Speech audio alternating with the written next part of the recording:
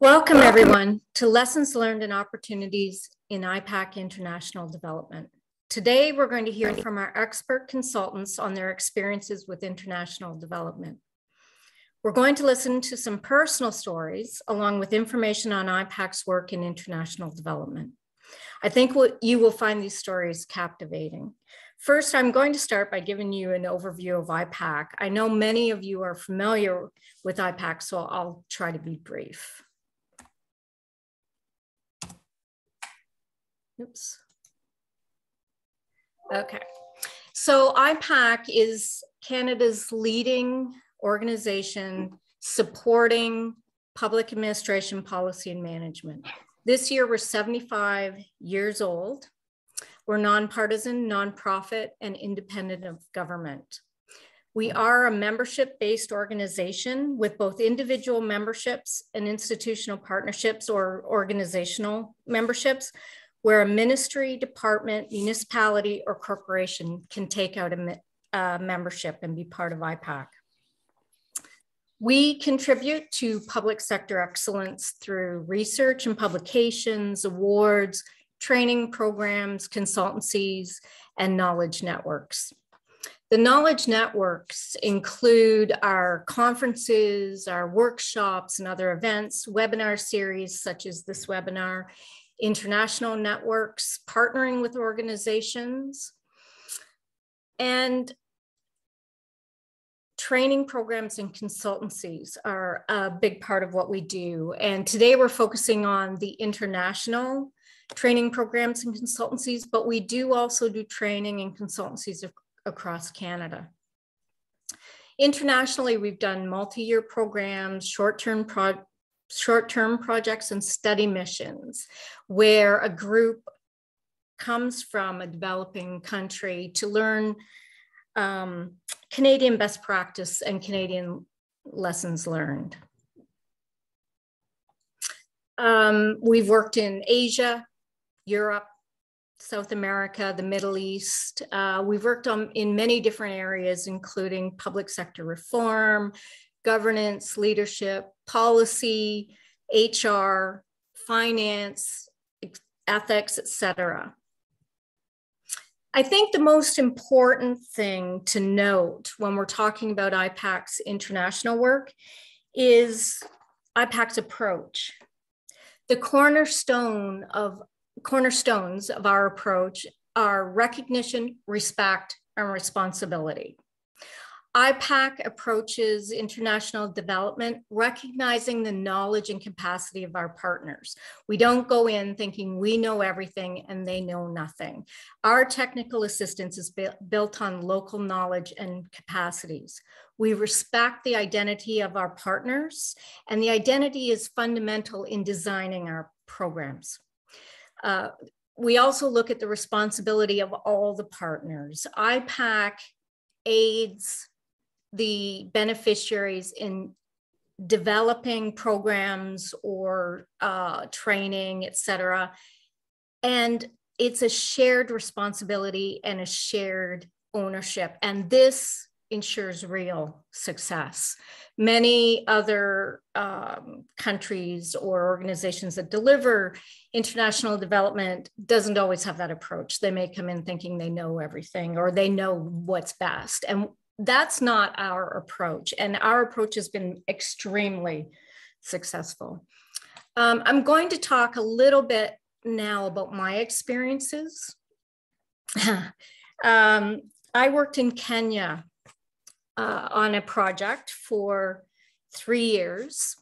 I worked with the African Association for Public Administration and Management, or APAM as they're well known. I did training. I helped them set up policies and governance for their organization. And their organization supports the public sector in Africa, the way IPAC supports public service in Canada. This is a picture of their board and me. And this is when I attended a board meeting and I did a presentation on the work that IPAC was doing with APAM. This was a partnership program funded through DFAT-D, which is now known as Global Affairs Canada. And I enjoyed working on that project I worked with some amazing people. I also worked in Mongolia. I did leadership and innovation training on the Merit Project with CUSO. I also did HR audit training for the UNDP in Mongolia.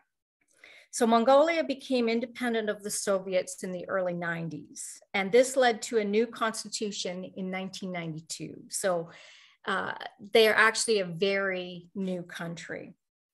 In 2019, legislation was enacted in Mongolia to create a merit-based public service. Part of this legislation included the requirement to conduct HR audits. So we did training on HR audits, and you'll see the picture in the upper right-hand corner is some of the training that we were doing. That's my partner, Basha, leading one of the sessions. This was really important work, creating a merit-based public service in Mongolia. And I was extremely lucky to be involved with that. And I know you'll hear some more from Maria on this. Maria actually helped to develop the legislation. I also worked in Tanzania. I did leadership, change management, and innovation training for the Tanzania Public Service College, which is similar to our Canada School of Public Service here. Again, the participants were extremely enthusiastic and reinforced to me that this was important work for them. When the group that you work with is this involved, it's extremely fulfilling for the trainer as well, for people like me. They all realize that the change is desperately needed. And the upper right-hand corner, it's kind of hard to see, but those were some of the people that I trained. And we went for a walk on the beach during our break. Lastly, I'm going to talk a little bit about Ghana. In Ghana, I worked with the government of Alberta on a partnership program, and we delivered enterprise risk management training to 6 ministries while I was there. Many more ministries were trained over the lifetime of the project, but while I was working on the project, we trained 6 ministries. We did both training and workshops with the ministries. And sometimes when you work on these projects, you're lucky enough to make good friends as well. The lower right picture is a picture of me and Mercy. And Mercy is the director of internal audit at the IIA in Ghana. We've remained friends, and I get to continue to witness the progress that the department's been making through Mercy. So on the left-hand side, there is a picture of the IIA, so the internal audit group that was working with us. And there's a picture of Colleen from the government of Alberta and myself with this group. So I can't put into words, I can't tell you how valuable and rewarding this work is. How, for me, to see the changes and progress of a democratic government in a developing nation is an amazing thing. So now I'm going to introduce to you our panel of speakers who will talk about their work and their experiences. Please type your questions into the Q&A, and we'll make time for the questions at the end of the presentation. That includes where to send your information if you're interested in exploring international development work with IPAC. So I'm going to introduce all 3 speakers, and then I'll call on them one at a time. First, we have Akin Alaga. He was born in Canada, but raised in Nigeria. Akin is a principal in Liberator, a Canadian strategy, finance, and intelligence firm focused on emerging markets in Africa. Recently, Akin supported the Institute of Public Administration of Canada with the Economic Advice for Youth Leadership Enterprise Access and Development, or known as ULEAD. We like to shorten the names of these programs, they're often quite long. ULEAD was a 5-year, $15 million international development project aimed at creating jobs and entrepreneurial opportunities for youth in Africa. Prior to Liberator, Akin held senior management and executive roles in the government in Canada, including his role as Director for Clusters and Regional Economic Strategies. He also was a management consultant at the Canadian office of a top-tier global consulting firm, where he held management and global roles, including leading projects in Africa. He has a BA in political science from McGill University and an MBA in strategy and finance from the Rotman School of Management in the University of Toronto. Next is Nilam Bedi. Nilam is of Kenyan origin and was educated at Makerere University, Uganda, Imperial College, and Michigan State University in the US.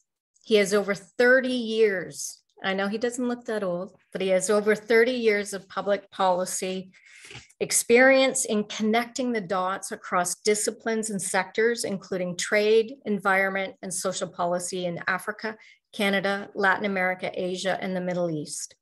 Nilam has worked on numerous projects for public and private organizations such as the Rockefeller Foundation, the World Bank, the United Nations, where he was chief of the Technical Cooperation Program in the 13 countries within the Western Asia region. Within the academic setting, he was a visiting scholar in India, focusing on diverse capacity building projects in collaboration with academic, public sector, and industry partners.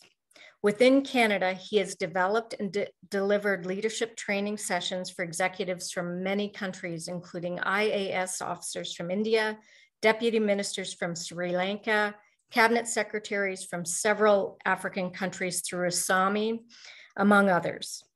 Nilam is also active in community work that includes the Habitat for Humanity and Rotary International. He was the president of the Toronto Eglinton Rotary Club and chair of the club's foundation, engaging in projects to improve the lives of Indigenous peoples, youth, the homeless, and other marginalized segments of the community. He is co-chair of global grant projects for water and sanitation across 10 schools in Uganda. He is also participating in Hand Wash, one of the Rotary's largest wash programs being delivered in Haiti. And actually, Nilam and I just finished working on a project for Lesotho this year.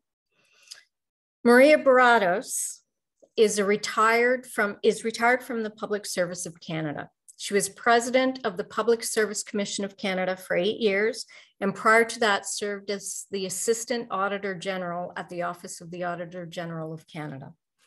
Maria serves on a number of boards and advisory committees. Currently, she is treasurer of the Rothwell Heights Property Owners Association and chair of Alterna Savings and past chair of Alterna Bank.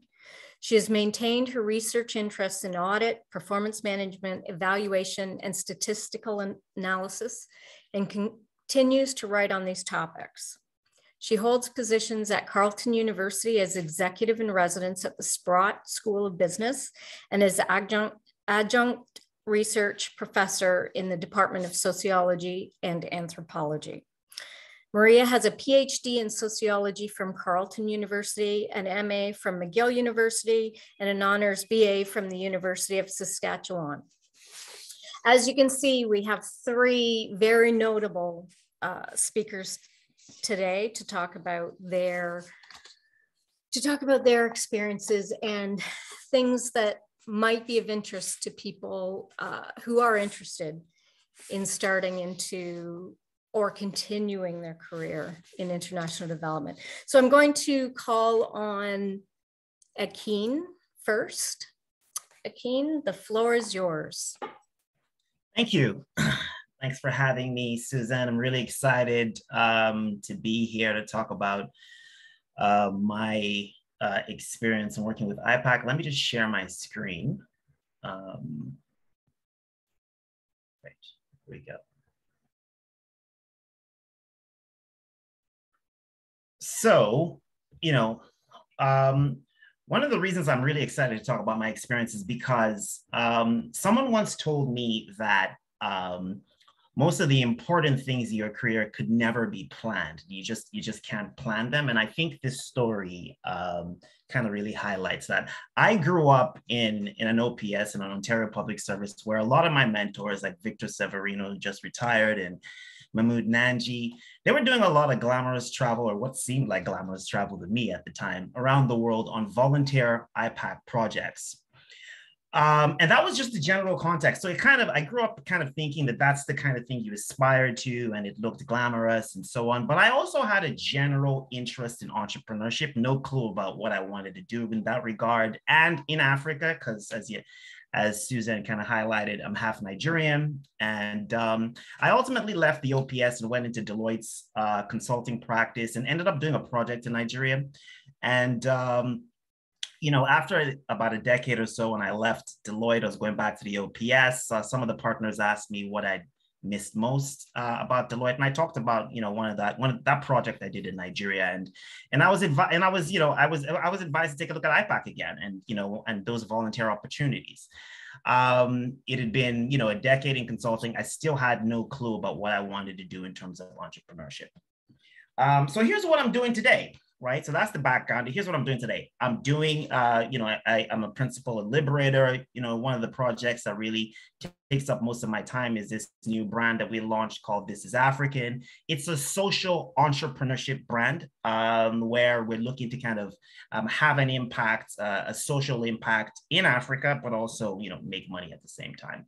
So that's what I'm doing. And here's the story of the journey, right? It all really started when I saw a volunteer IPAC opportunity around 2014, 2015 advertised to develop a green economic strategy in Nigeria over 3 years.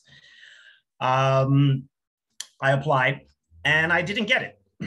And maybe the moral of the story is don't be disheartened if you don't get it, right? I applied, I didn't get it, but about a year later, I got a call asking if I was still interested in joining the team, and I jumped at it. What's next is a couple of pictures. It was to do this project where we were trying to preserve one of the largest rainforests in Africa, in West Africa, by developing a green economy. And it was in a part of the country, a part of Nigeria that I'd never been to before. But as soon as I got there, I just fell in love with the place. It's got some of the most beautiful places in Nigeria. So here's a few pictures of the project. This is a picture of a building, really, of the State Planning Commission, which was our primary contact. Sorry, Akin, your slides are not moving. Just to let you know. At all? It's still on the first slide. Okay. It moved now. Oh, I think there's just a bit of a lag. Okay. So I think there's just a bit of a lag. There you go. So here's a picture of the State Planning Commission building. This is where we spent a lot of our time. This is the next slide. I'm not sure if you can see it, but this is a picture of some members of the team. This was our fearless leader at the time, who was a leader of IPAC, Rob Taylor, along with, to his right, the gender expert, Regan, and to his left is the chief economic advisor of the state.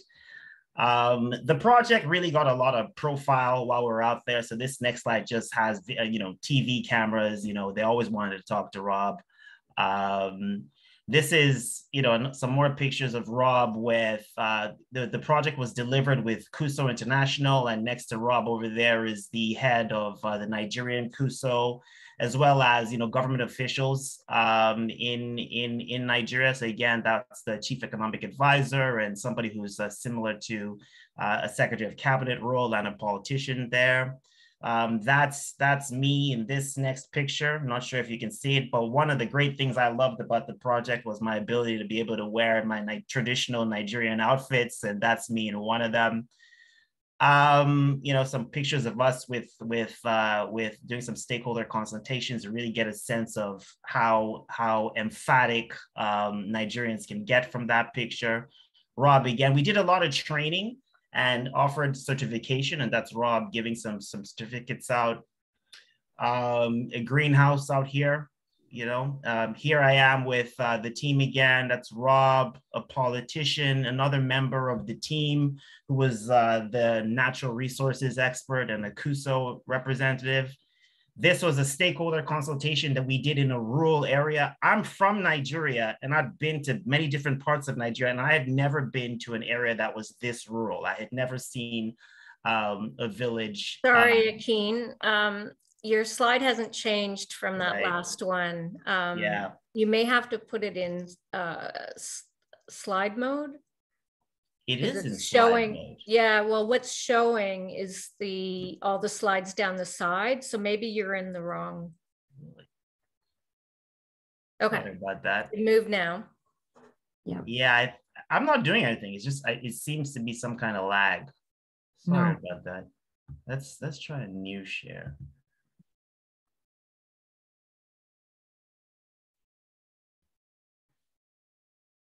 Okay. We got a lot of comments because people are really interested to see these slides. Right. Sorry about that, folks. This other, I'm not sure if you can see it, but this picture here is with our public consultations expert. We're doing a public consultation here.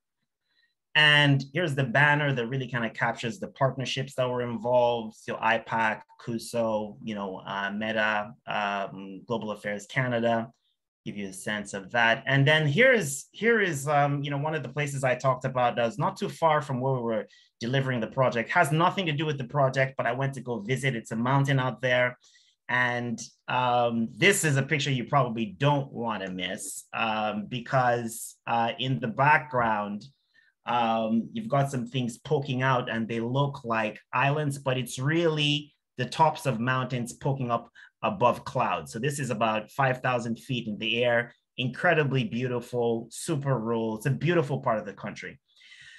So, you know, so what's interesting about this journey and how it evolved was it started out as a volunteer opportunity.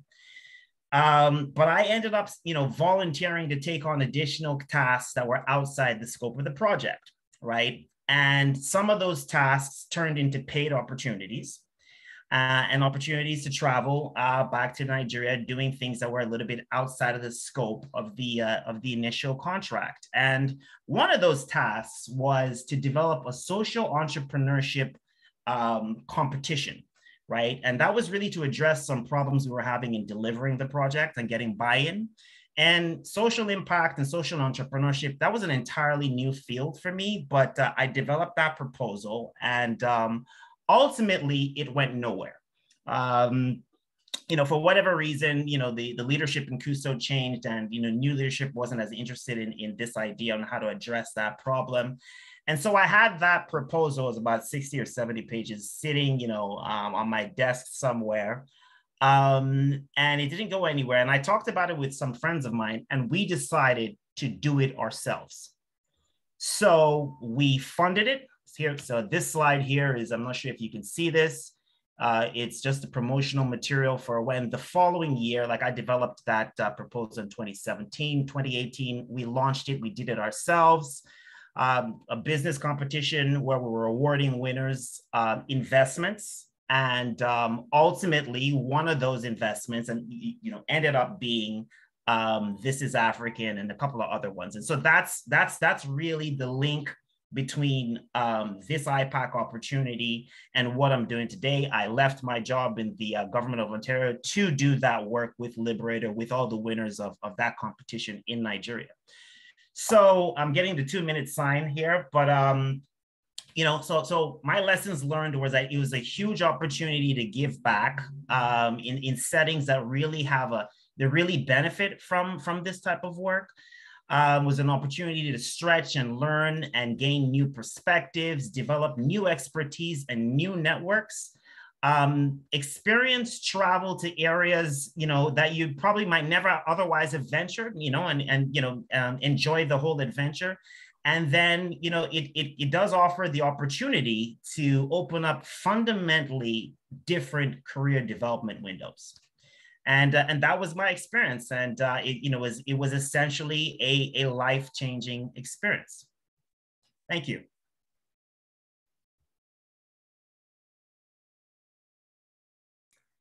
Thanks, Akin. Next up, if you could stop sharing, Akin. Next up is Nilam with his presentation. Nilam, the floor is yours. Thank you, Suzanne. I'm pleased to be invited to speak here because IPAC and I go a long way, a long time ago. And as I begin, and we saw some wonderful pictures from Akin, and I think we probably didn't pay enough to see all of them. Hopefully we can cough up our dues and fascinating journey that Akin has had. And my own background, I'll give you a bit of a sense so that you know the perspective that I'm speaking from. Now, my early journey was actually from Kenya. I went into international development at the get-go. My first degrees were in agricultural economics and international development. And I ended up working with the World Bank, the Institute for Development Studies in Kenya. And later on, what happened was, due to personal circumstances, ended up in Canada. And so here I had to apply all my graduate learning in economic analysis, research, etc., to the Canadian public sector. And so it was really transferring all those very portable skills into studying Canadian public policy. I worked in numerous files here, from natural resources to transportation to local government, the cabinet office, and got involved in the key processes such as results-based planning, evaluation, risk management. And I see a number of people here signed in from the OPS, and they're probably familiar with that. But international development was always in my blood. And so there were opportunities. Even while at the OPS, I was involved in a program in Zimbabwe and then some others. But I kept my affiliation with IPAC very strong, because IPAC has been this foremost public policy think tank in a way, in a practical sense. And my first affiliation with IPAC was I was asked to develop a series of national roundtables on performance measurement. And this was in the 80s. And IPAC and the KPMG Center for Government, and we partnered. And so that was mostly looking at public policy in a Canadian sense. But as I've gone through that, and I'd like to make a comment on the international development landscape, how I have seen that changed. We all know international development, but I think within Canada, we look at it with at an arm's length. The theory and philosophy has changed. It started out, the Marshall Plan in the 1940s was the World Bank getting involved in Europe with mega bucks. And then it translated in the 1960s into the international development philosophy. Really, it was considered as well-to-do countries giving money to the less well-to-do countries. And over the years, that has changed. Now it's much more inclusive. The actors have changed. There used to be the multilateral and the bilateral actors. And now you have lots of NGOs, private funds, communities. And so in this case, the whole notion of aid has changed from a broad-based to targeted and cause-driven. And Suzanne was right in terms of even looking at IPAC. And IPAC, 75 years old, it is as old as the United Nations, 75 years. But what's happened in the meantime is the philosophy having been changed, the strategic development goals are now kind of the universal. And if I could share my screen here briefly, can I do that, Aaron? Yeah, you can. Okay. Now, if we look at the street, can you see this? I think the audience is probably familiar with the Strategic Development Goals and their rankings. And Canada itself probably is way down at around 29, I believe. But this is not the time and place to go into that. But the point that I'd like to make is that, the Strategic Development Goals are universal. And we are all part and parcel of that, and every country is there. But when we think about development, a lot of the development efforts are being framed by the SDGs. Now, Canada does great overall, and when it comes down to quality education, etc. But we have our own challenges. So the point, and in your own time, I would encourage you to go take a look at that, and you can poke by goal. There are 17 different goals, and there are over 160 targets that the world has agreed to change the world by 2030. And the point being that we all can learn from each other. So whenever I have been involved in some of I'll talk briefly about some of my IPAC projects, the study missions that Suzanne talked about. We've had hundreds of them come over. And I recall a couple of incidents, and I was taking them down to a local community health center. And the attendees, I think these were a delegation from India, and they were doing the mental math in their mind to Excel sheets, and they didn't need Excel sheets. And they said, how much is being spent here? And the answer really confounded them. They said, with this amount of money, we could supply healthcare to hundreds of thousands of people, and your client group is S. So that got something thinking, and the CEO of this health center started engaging in talks, and they said, so they carried an off-the-line conversation. And today I hear that some of the innovations happening in India are being utilized in Canada. So this is the other lesson from us involved in international development, is that it's not a one-way stream. Also, the world has changed from just being kind of a transfer of dollars or knowledge and institutions. And as Suzanne mentioned, it is more about capacity building. And what is capacity building? And that is a multifaceted kind of aspect. It involves people, processes. And I know Maria will talk about the evaluation part of that. That has become a critical part of all development. All agencies are required to be self-critical. They look at what works, what didn't work, and what could have been done better. So those are some of the things. And those attending this webinar, you probably are from different backgrounds, but I'll tell you my own example. I has been involved in some mega projects like the Kenyan Special Rural Development Project, which was a comprehensive, pre-planned. There were about 6 different donor groups, and they were almost like let the games begin, competing against each other. Now, 30 years later, that doesn't happen. Things are much more driven by the local government, not only the government, but the local communities. They want to be part of it.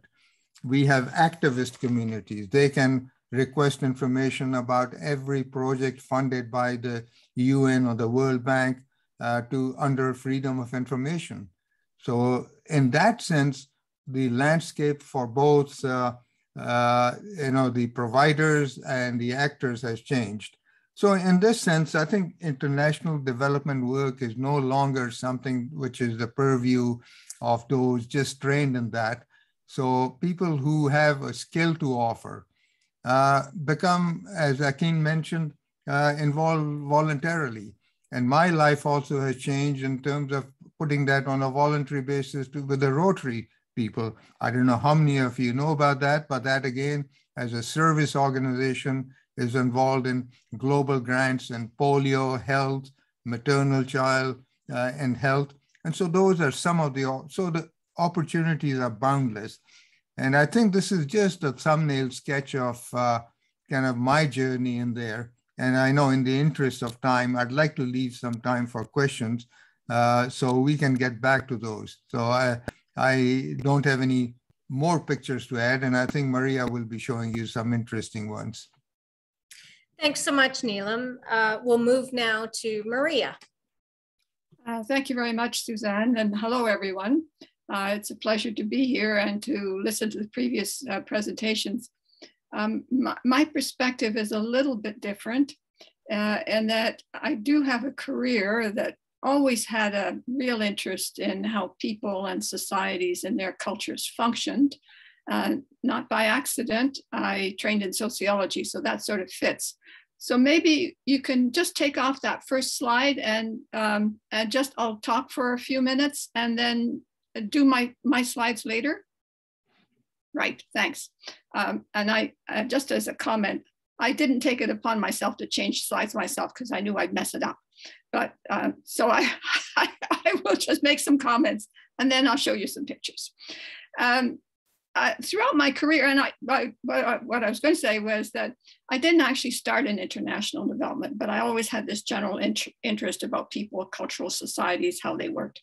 But I sort of backed into international development in a way. So my career, as Suzanne described, was with the Federal Public Service. And one of the places that I was working was the Office of the Auditor General. And you would have an interesting conversation with parliamentarians who would always want to know, well, what is it like in another country? And as an auditor, you tend to be more critical, right? You're talking about areas that could be improved. And they'd say, well, what about other countries? How are they doing that?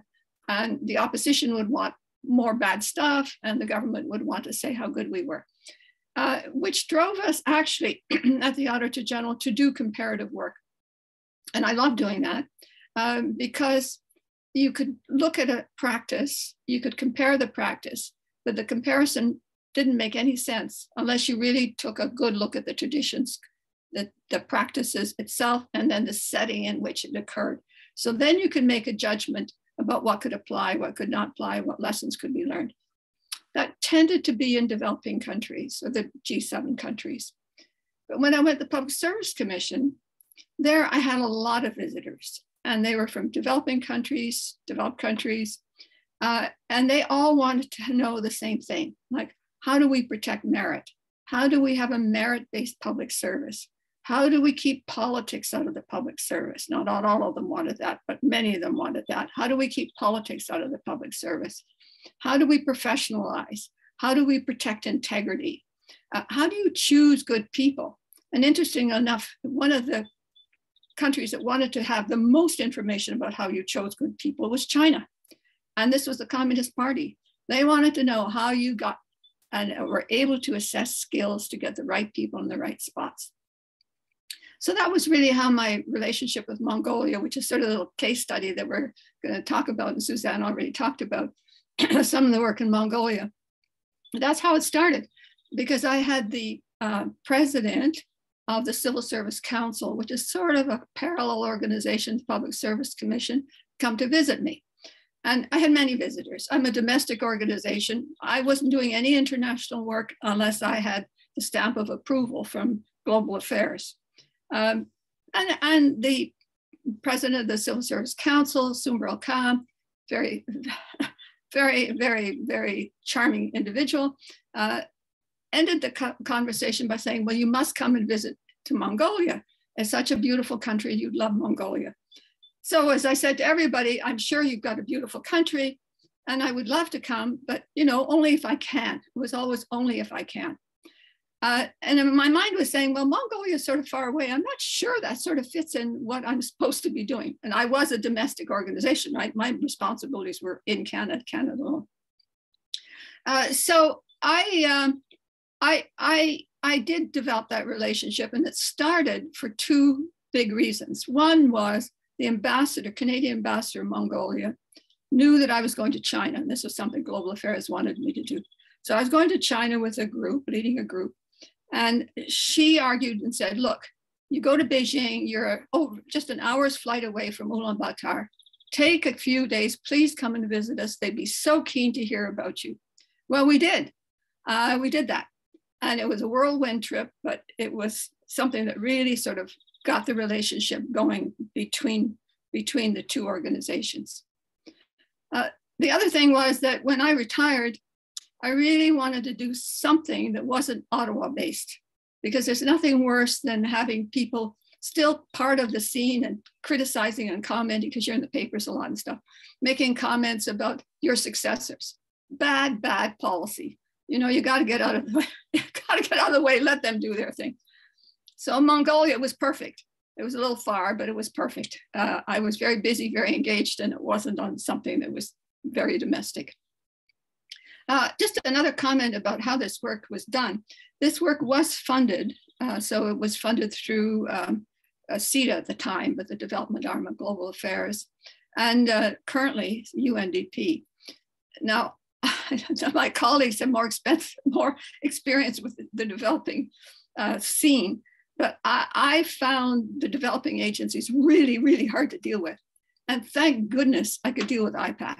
So IPAC was the one who would make all the arrangements. They would satisfy all the requirements. They would do the bidding process, whatever they needed to do, they would do that. And then they would just tell me what I had to do to fill in the bits. So I could concentrate on the substance of what I was doing, and I didn't have to worry about the bureaucracy. So I was really, really grateful for them. And it was just perfect, because it let me focus on what I really wanted to do, was deal with the people on the subject matter. I didn't want to deal with all the bureaucracy of it. Now, I mean, sometimes P would take me aside and say, look, there's no way when you travel, you've got to travel under these contracts that we have the cheapest way possible. I did one flight, economy, cheapest seat on a 747 from Frankfurt to Beijing, and then on to Ulaanbaatar, and said, never again in my entire life, this will kill me.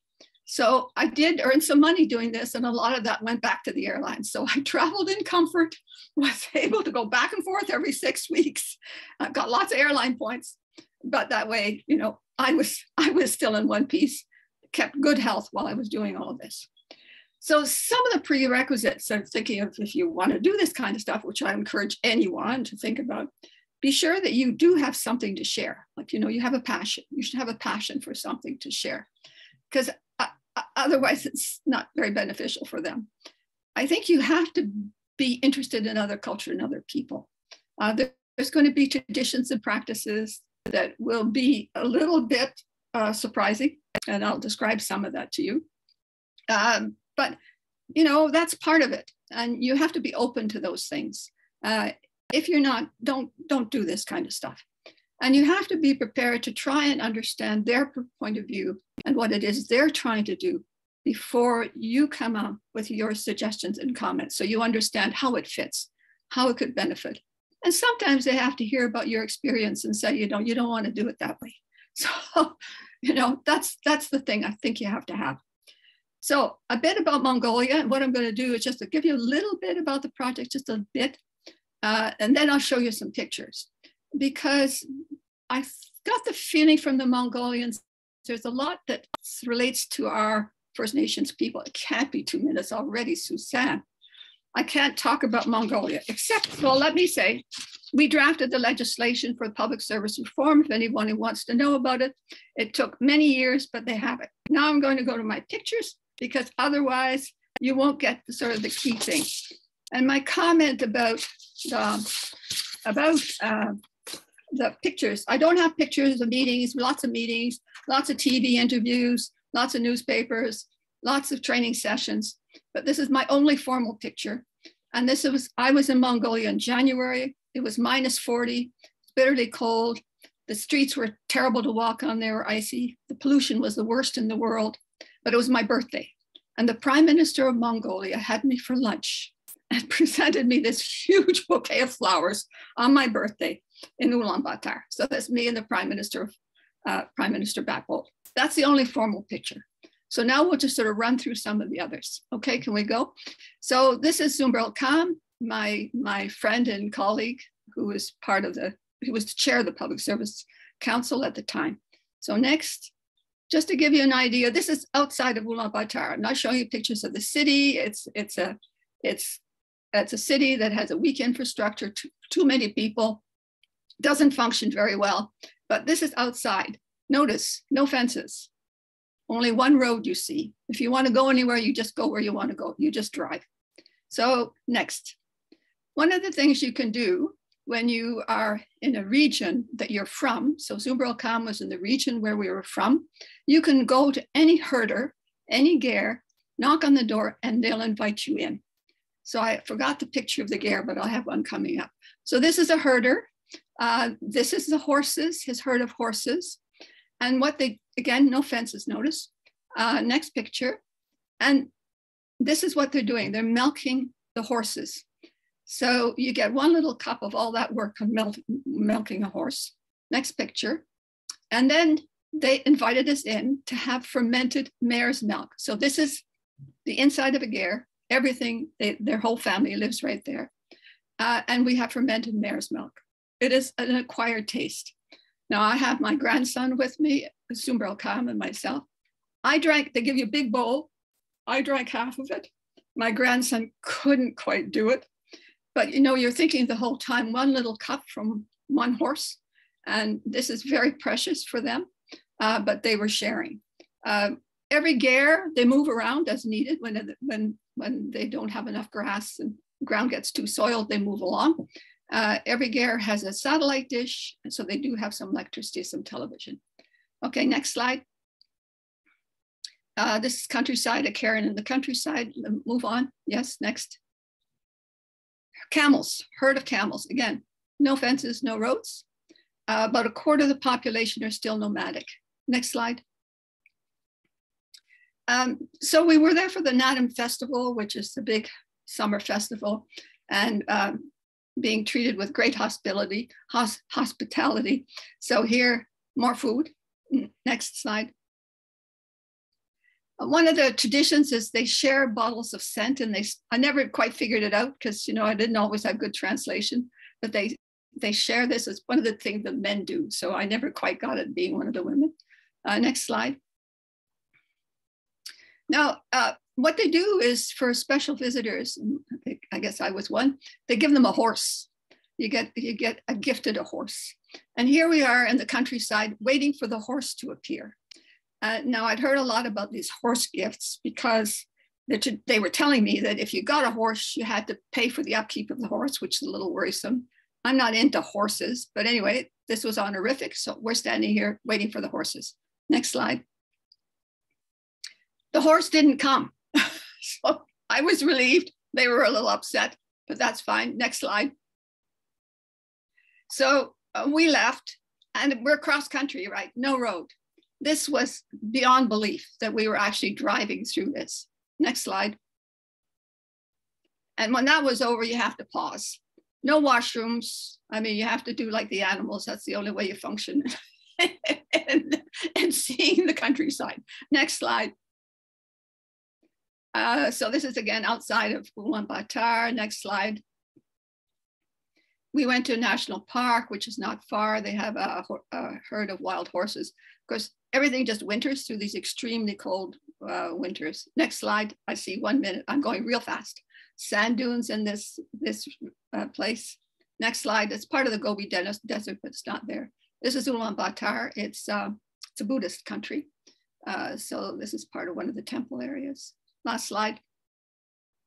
So this is Zumbrelkam's ger. So we were invited to Zumbrelkam's house, and he has a ger in the backyard. So yurt in Russian. And we were hosted there. So Suzanne, that's it. I only talked about 10% of what I wanted to say, not very well organized, but I would encourage everyone to take advantage of these opportunities and work with IPAC because they'll keep you out of trouble on the administrative side. So thank you very much, everybody, and happy to share any further information that people might want. Thanks, Maria. That was a really valuable point about both, I think all of you made about the people doing the consulting, learning as much from the beneficiaries as they were learning from us.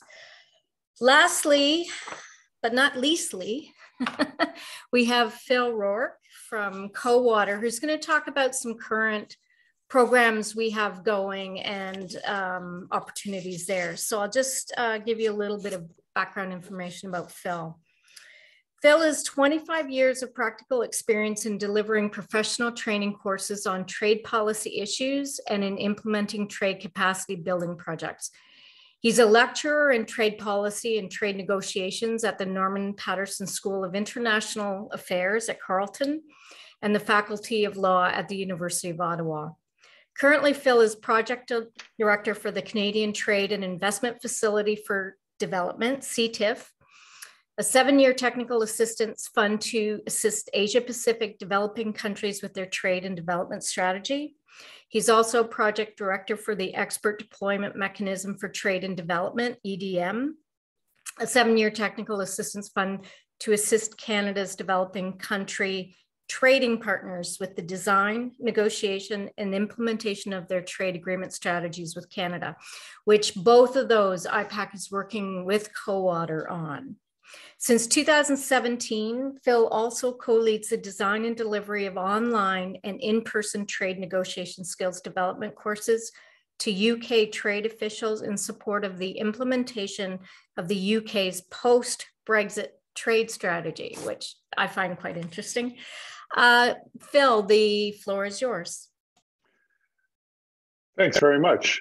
Welcome, everyone. Yeah, what I'm going to do is look at these issues from a little bit of a different perspective. I'm sitting on a whole pot of money. We get requests for that money from beneficiaries, and then we go and look for individual consultants and groups of consultants to implement these projects. And yes, we're implementing this jointly with IPAC, so I really welcome this opportunity. It's also a good example because here in Canada, Global Affairs has been using this model in other projects as well. The expert deployment mechanism, in this case, is with trade and development. It also has been looking at EDMs, as they call them, for other areas of policy reform and development. The idea is giving a group, a firm, responsibility for managing a fund according to certain guidelines that are consistent with the feminist international assistance policy, and then finding individuals to implement those pieces. So in terms of opportunities, there's two that I serve as project director. One is the EDM for Trade and Development. This is a $16 million fund. And as Suzanne was just describing, this one is a global fund, and it's focused on helping those countries with whom Canada is either negotiating or implementing trade agreements in the developing world. So it's a global fund. We follow very much the mandates of the trade minister and the foreign minister and the development minister in terms of the direction of this program. So in this case, the priorities for the trade minister is the Asia Pacific region, and specifically ASEAN as a grouping, Indonesia, the TPP countries that we've just signed an agreement with, that on the developing country side, that's Vietnam and Malaysia, and India. And then in the Americas, we work in Colombia, Peru, and Paraguay, and could be looking at other places as well. And some discussion about working in Africa in the future. Here are a few examples of the kind of projects that we do. They're relatively small projects, very targeted, and very focused on some technical expertise that the beneficiary is requesting. In this particular area of development, lots of the expertise is already in the countries themselves, within the ministries, outside of the ministries, in the private sector, in the NGO sectors. What they don't have sometimes is the capacity or the opportunity to talk to people who have had different experiences to figure out how, or gone through it in a similar way to figure out how to do it. And so they ask us for short interventions of 6 to 9 months to help them figure out certain problems that they're trying to address within their organizations. So here you see, for example, in Peru, helping the Trade Ministry with their negotiations, working in Colombia with looking at making sure that agriculture meets certain standards so that it can actually be exported into another country. In the ASEAN region, we're looking at a whole bunch of issues that ASEAN countries are thinking about as they prepare for formal negotiations with Canada on a free trade agreement between Canada and the region and the regional organization. The second fund that I sit on is focused on Asia Pacific countries, and as opposed to a global fund. And it's more focused on the enabling environment for trade and development rather than the specific issues related to negotiation and implementation of trade agreements. And so here we're looking at helping national governments, regional organizations, civil society organizations in achieving their trade and development objectives. For this, again, a whole variety, and in fact, even more variety of kind of projects that we would look at.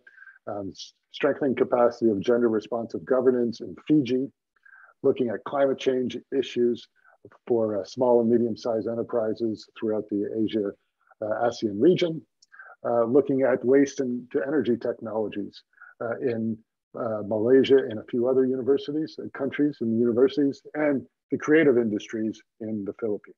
These are just 4 of a portfolio of 15 different projects that we're working on currently. You can find all of them at the website ctif.ca, and we can send that around if people are interested. In terms of opportunities, this year EDM has a technical assistance budget of about $1.5 million. The average project budget is about 80,000, so that translates to about 16 different projects that we're going to be looking for people like you to provide bids on these pieces to implement what we're trying to achieve.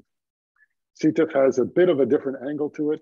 The projects are somewhat larger, so the average is around 200 or so, and the budget's a little larger, so we're talking about 8 to 10 projects around 225,000 over 9 to 12 months. Now, what I thought I'd give you 5 quick tips that I've learned, and most of you may already know these, but I'm just to emphasize them. And for those who don't, maybe this will get you thinking about these things. What I'm doing here is I also serve as an independent consultant, but on these projects, I'm looking at requests to bids from individuals or organizations trying to get the money from us to implement these projects. Here are a few lessons that I've learned as I've looked at them. The competition is intense. We usually get 5 to 7 proposals for each piece of work, including those small ones for $80,000. And each, if you are the winning bidder, you usually win by 3 or 4 points. What that means is that you have to be excellent in every area of expertise. What that also means is that unless the project is completely designed for your particular expertise, you're going to need help.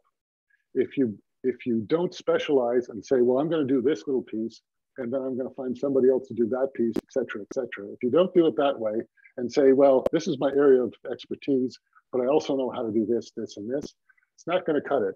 You're not going to get enough points to win the bid because the others are doing it in a different way. So think about that, specialize. And in fact, specialization is the best way to build your career as an independent consultant in the first place. Figure it out and what distinguishes you from the competition. As you do that, my experience, and I've learned from my mistakes a little bit, but my experience is don't keep on thinking about other things that you want to do. Think about fewer things and going deeper into that. As we've seen, especially at least in the area that I work in, trade and development, it's a very specialized niche, and there's lots of expertise already in the developing countries. So you need to be able to squarely fit in that area, and the only way you can do that is continue to work and further specialize and deeper in your understanding of how to present them, teach them, and reflect on them as a coach or a mentor. If that doesn't work, and this has happened to me several times, if that doesn't work in terms of giving you enough of the revenue that you're looking for to exist as an independent consultant, you will have to reinvent yourself. I think I've reinvented myself professionally 4 times already. And it's like everything else. It's working, but gradually you find yourself trying to just keep a little piece, as opposed to thinking, well, there's other ways of looking at this. If I can start reinventing myself, and the best way to reinvent yourself is work with someone who has that expertise. Work with them on a part-time basis or on a smaller level of effort, and you'll learn from them and you learn from that experience. And as you do that, you can reinvent yourself into another area. As I was saying, bids are won by 5% or less margin. What this means is you have to partner to compete successfully.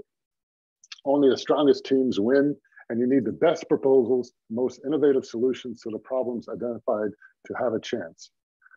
I've seen many proposals where somebody keeps on selling the same thing and thinks that that's going to work. It's not going to work. You're going to have to continuously modify and specialize, reflect on it, and find, if you can't compete directly, find a more innovative way to solve the problem, because that might give you the chance to outcompete the established players. And then finally, firms like IPAC, or organizations like IPAC, or firms like Cowater are looking for you.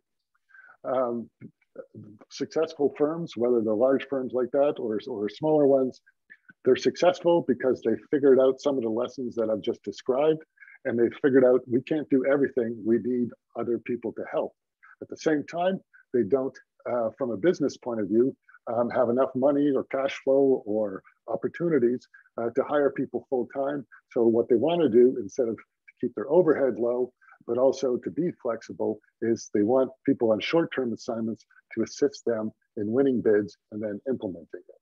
And so you will go to the Cowater site and you will see every time they're bidding on a proposal, they will put these opportunities on their website, in addition to the ones where they're actually hiring staff. And this is how you first get noticed into that kind of business. I'm going to stop there. Thanks very much. Over to you, Suzanne. Thank you so much, Phil. It seems we've really run out of time for questions. I know there was a couple of questions, and we can post the answers on our website with the video of this presentation. One of the questions was about language, and I know we've all experienced that. And yes, people in Mongolia don't speak English. And yes, we had simultaneous translators, and it is a bit, it is quite an interesting situation to be presenting to a group and try to follow your slides that are up on the wall in Mongolian and try to figure out which slide you're on. It's an interesting situation, but we will answer the questions in full and post the answers on our website along with the video of this presentation, this webinar.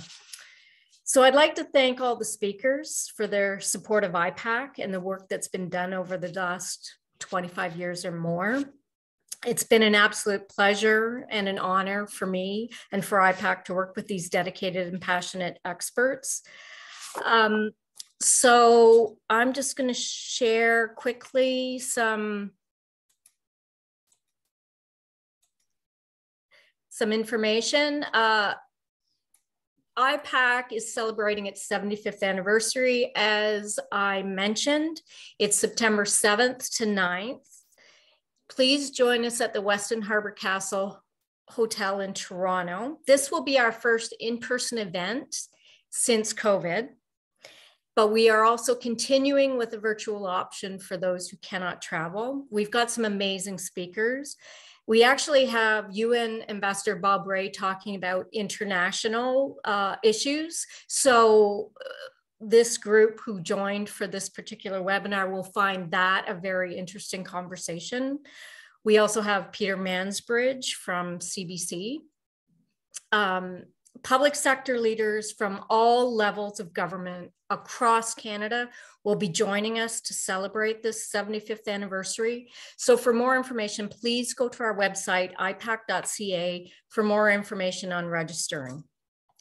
Lastly, if you're interested in being added to our consultant roster, please send your CV and any other pertinent information to me at spatterson@ipac.ca. I am on the website if you forget my email. My email's on our website, ipac.ca.